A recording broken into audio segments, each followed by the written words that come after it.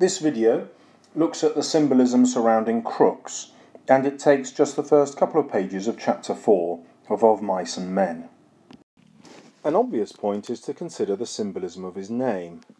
Steinbeck could call Crooks Crooks because he symbolises all black men, and therefore he's giving him a name that stereotypes how black men are seen at the time as all potentially criminal. In contrast to this, Steinbeck uses what would in his time have been the politically correct term for a black man, a Negro. If you visit America now, the politically correct term is African American. So Steinbeck neatly shows us the racism of the time and also contrasts it with his own lack of racism. Then he reveals Crooks's social status. He's not allowed in the bunkhouse, he belongs in the stable, and this reference to him as a buck, as a male deer, suggests that he's seen as less than human in many ways in this masculine society on the ranch, and by implication in the wider society of America. And this is the society that Steinbeck is attacking through his portrayal of Crooks. He is still in bondage as the horses are, which is why he's attached to this word, the harness. So he's still controlled as horses are controlled with reins. This imagery of containment is also picked up with the description of the room. The room is little, it's square, designed without imagination, uniform, and it's also narrow, and then described as box-like, or at least his bunk is. All these images suggest how Crooks is trapped in a tiny space, and symbolically this is the tiny space allowed to black people in a white society that is racist. But then Steinbeck introduces a surprise. This box is filled with straw on which his blankets are placed. In other words, this is a description of his bed, and Steinbeck deliberately uses an allusion to the manger on which Jesus was laid when he's born. Jesus born in a stable, placed in a manger, and this of course is where Crooks is. He is in the barn, in the stable with the horses. He has a manger, a box filled with straw. So there are several possible interpretations here. Is Crooks presented to us as a possible saviour? In other words, if the reader is astute in the 1930s to this imagery, they will see Crooks as a way of delivering other readers from racism. Steinbeck is trying to save us from racism. Another way, of course, is to see it as an attack on Christianity. If Jesus died to save us and make us better people through his teaching, then he has clearly failed, because Steinbeck and his readers live in a racist society in which people are oppressed because of their colour every single day of the week and day of the year. And another possibility is to try to show that Crooks is in fact superior to the other men on the ranch.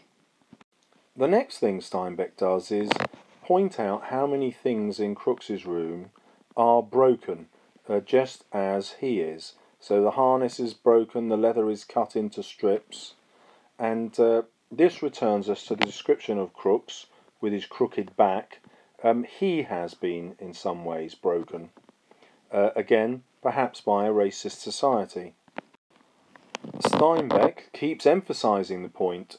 So we have broken pieces of harness, a split collar, a broken hame, another split, and if you've been watching, you'll notice that the word harness has been mentioned 3 times here. Again, Steinbeck is labouring the point that Crooks is harnessed by a racist society. He's controlled, he's kept down. There is here another box, again a symbol of his containment, but this time it's an apple box, perhaps a subtle reference to the temptation of Adam and Eve and the expulsion from Eden.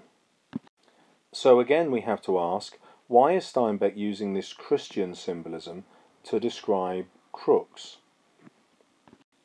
In God's eyes, of course, all men are created equal, There is no racism in Genesis. There is no racism in the stories of Jesus in the New Testament. Indeed, Jesus goes out of his way to be kind to people who are not Jewish. In contrast here, the medicine for himself and for the horses is kept in the same place. And so Steinbeck is symbolically suggesting, much as he did with the word harness, that the role of the black man is the same status in society as the role of the horse, there to benefit other people. He is a workhorse. Steinbeck again points out Crooks's similarity to the other people on the ranch. He focuses on the fact that Crooks is alone, and he's signposting to us here the central theme of his novel, which is about the effects of loneliness on human spirit and human actions. And you'll remember that's why the novel is set in Soledad, which is Spanish for alone or solitude. Steinbeck next uses Crooks's back symbolically. He points out that Crooks is a cripple, which makes him permanent. He doesn't travel around, and he has more possessions than he could carry on his back.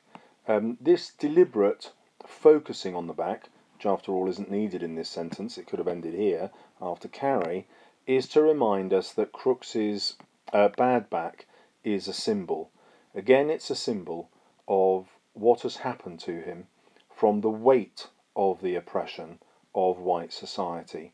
So his physical condition is a symbol for how black men are oppressed with this extra burden, this extra weight of racism. Next, Steinbeck introduces a series of carefully chosen possessions, each one symbolising something different about Crooks's state. We're going to concentrate on just a few of them. So the shotgun becomes a symbol of his need to protect himself. 1930s America, of course, is infamous now for the number of killings of black men by the Ku Klux Klan. They would be simply hanged in public places, and the perpetrators would get away with it. So in this society he needs a method of self-defense, and we might read a little further in here that he has a single-barrel shotgun instead of a double-barreled one, perhaps as a symbol of his poverty. He can't afford the best weapon, but he still forks out much of his wages for a very good one. He has books which symbolise his intelligence, but of course they also symbolise his loneliness. He turns to books because he doesn't have other people to talk to generally. And then there's this interesting use of the word to, where Steinbeck is starting to build a picture of Crooks being different and perhaps superior to the other men on the ranch. The tattered dictionary symbolises his poverty, he can't afford a new one, but also symbolises how well used it is. Crooks is a person who tries to improve himself, much like the people who watch my videos, in fact, who are trying to find out things for themselves. So he's self-directed like that, and he wants to become educated. And that's much more important to him because it gives him an advantage against other men's racism. It gives him a way of fighting back that is mental rather than having to resort to his gun. Similarly, he owns a copy of the California Civil Code. This is something that he would need in order to defend his rights, perhaps over property or employment law. But then we noticed it's dated in 1905, at least 30 years out of date when the novel is set, so again suggesting his poverty. Now, if we focus on the word mauled instead of tattered, this doesn't just suggest his poverty, it also suggests a mood of desperation. He's desperately had to go through this book, so it implies symbolically, in order to defend his rights. It's something that he's had to do almost violently, which mauled conveys. There is also a reference here to his morality. Being a man, he has dirty books, presumably with pictures of women in. Bear in mind this is the 1930s and they wouldn't have been completely naked, but he only has a few. In other words, he's a typical man in some ways, but actually much less lustful, and in Christian terms, much less sinful than other men. Now again, Steinbeck focuses on Crooks's intelligence. So the fact that he's given spectacles, presumably brought about by his reading, suggests that he is highly intelligent and educated, and it's also a symbol of his disadvantage. It's another way in which his body is not perfect. Then we look at the fact that Steinbeck has decided they should be gold-rimmed. So the gold here could be symbolic of Crooks's desire to better himself, but could also be symbolic of his wisdom. He sees things better, symbolically, than other people because he has these gold-rimmed spectacles. They're gold because they reveal something more precious. And this is also emphasised by the word large. Next we find out that Crooks is proud, and Steinbeck, through his description, has perhaps suggested reasons why Crooks should be proud. He's actually done incredibly well for himself, educating himself, defending his rights, fighting a racist system. And then we see the effect of that on him. He is aloof, and one reason for this could be that he is black on a white man's ranch. He doesn't have other people to talk to. But aloof also conveys a sense of his own self-importance. He also realises that he might be superior to other men. And then a final reason for his aloofness, of course, is that he can't afford to get too close to white men because they could turn on him at any time, as we shall see with Curly's wife and to a lesser extent George. We get a sense of Crooks fighting for whatever rights he can achieve. So racism alone would stop other people getting close to him, but he flips that on its head so that his aloofness demands that other people keep their distance from him. So he kind of makes a virtue out of their racism. The fact that they might want anyway to keep apart from him, he turns against them and suggests that he doesn't want them close to him. It's in many ways the only power he has. Again, Steinbeck emphasises the symbolic nature of his injury. So he has a crooked spine, heaped by the oppression of a racist world, and significantly he bends over to the left. The left is always a sign of something not being quite right. That's why the word sinister in our language comes from the Latin word for left, sinistra. It's why when you're watching a film, it's incredibly rare for the hero of it to be left-handed. They will nearly always be right-handed, because in society we have an inbuilt prejudice against the idea of leftness instead of rightness. Next, Steinbeck emphasises Crooks's depth. So his eyes are deep in his head, and their gaze also has depth, as though there is real substance to Crooks. There's real intelligence behind these eyes. But it also serves to show how deeply he's been affected by racism. So his eyes are sunk deep in his head because, again, he's been suppressed.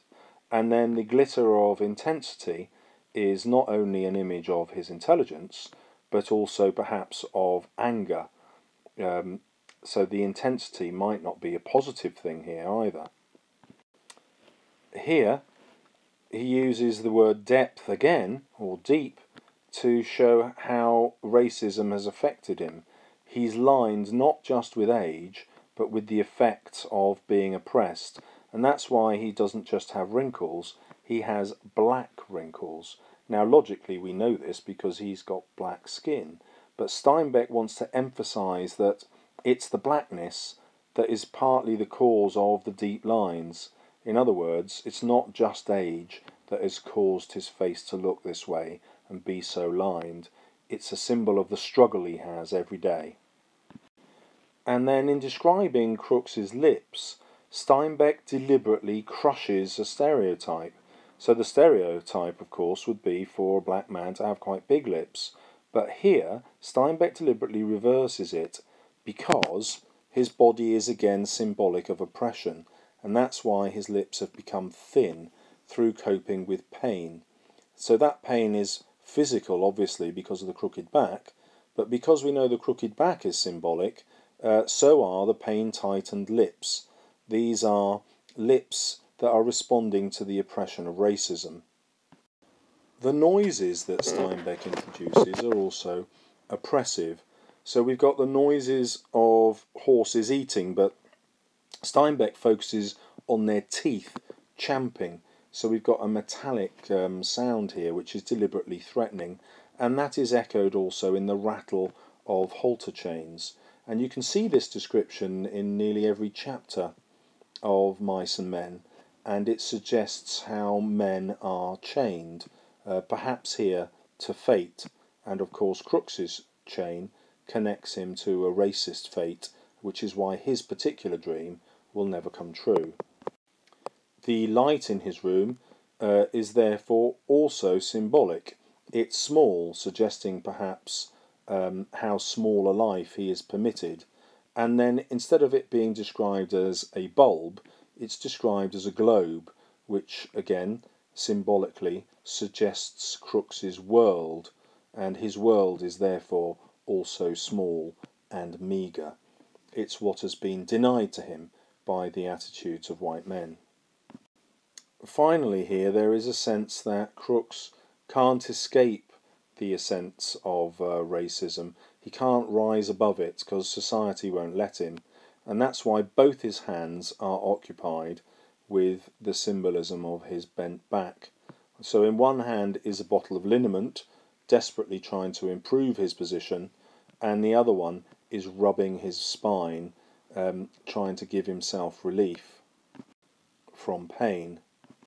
This is an image of Crooks being largely helpless.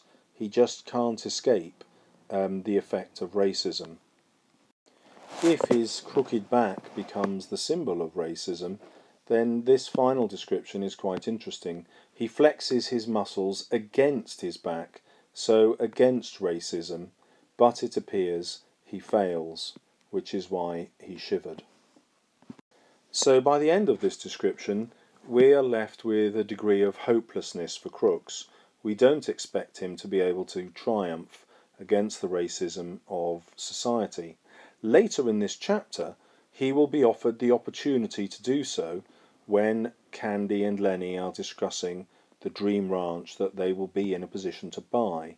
But as you know, by the end of the chapter, he withdraws from this because he perceives how vulnerable his position would be when Curly's wife threatens to have him killed, and the men can do nothing about it because a racist white society will not believe that he could possibly be innocent, or will not care whether or not he's innocent.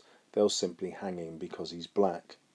And so Crooks rejects that vulnerability and retreats back to his stable and to his permanence. It seems then that the only place he can escape racism is within his own room. Nobody got any right in here but me. And it is Crooks's rights as a black man that most concern Steinbeck, and it's why he's brought Crooks into the novel. After all, if Crooks hadn't been created, the tragedy of the novel would exist exactly in the same way. Lenny would kill the mouse, he would take hold of the girl's dress in weed, he'd kill the puppy, he'd kill Curly's wife, George would kill him. Everything would unfold exactly the same way.